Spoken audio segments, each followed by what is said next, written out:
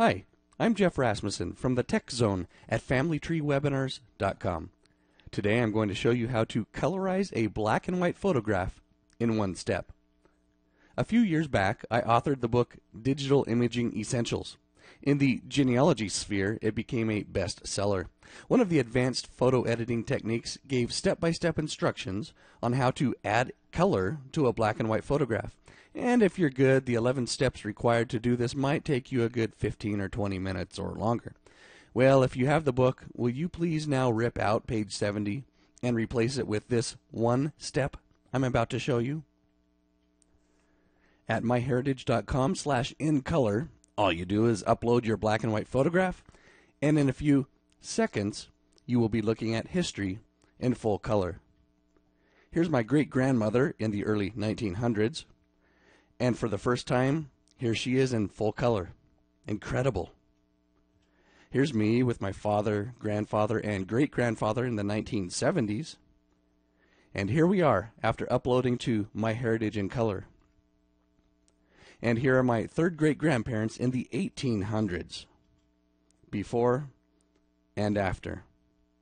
It's being called the best technology in the world for coloring black and white photographs. I agree. Let's do a live demo now. At myheritage.com/incolor, click on the Upload Photo button. I'll select this family photo here and click Open.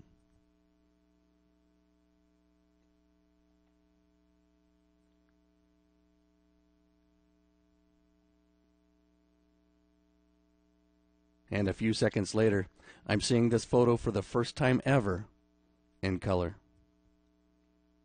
Things you can do from here: upload another photo, share the photo, or go to My Photos, or download the photos. Let's upload just one more.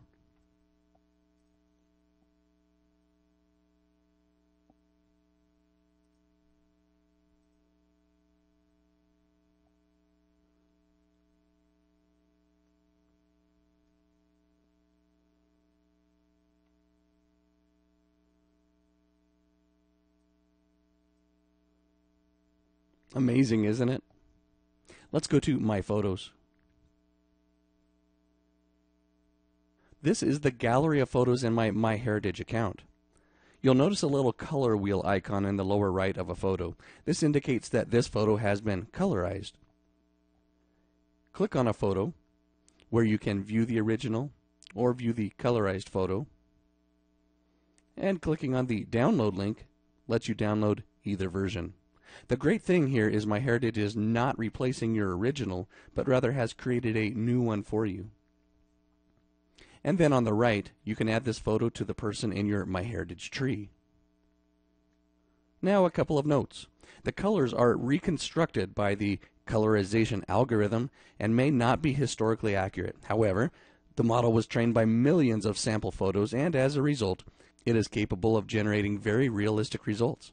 But there are cases where it has no way of knowing what the true colors were, like specific items of clothing. However, I really lucked out last night when I showed my wife her parents' wedding photograph, which she has never seen in color. Stunned, the first thing she said was, "How did you know that Mom's flowers actually were red?" They were red. Cost. Anyone can colorize several photos for free. Afterwards, a subscription is required. Users who already have a complete subscription with MyHeritage can colorize an unlimited number of photos. Non-subscribers will notice a watermark of the MyHeritage logo on the bottom right of their colorized photos, whereas complete subscribers are able to produce colorized photos that are logo-free. So if you're on the fence, this may be the thing that encourages you to sign up. The technology for colorizing photos automatically is amazing, but it isn't perfect. The perfectionists among you will notice that some colors may seem incorrect or inconsistent. Improvements will be rolled out to MyHeritage in the coming months as soon as they become available. Finally, check this out. Here's my third great-grandfather, David Brown. I cleaned up the photo a little bit on my own and then uploaded to MyHeritage in color. This is the finest technology to come around in a long time. Now it's your turn. Head up to myheritage.com/incolor and start adding color to your photographs in one step.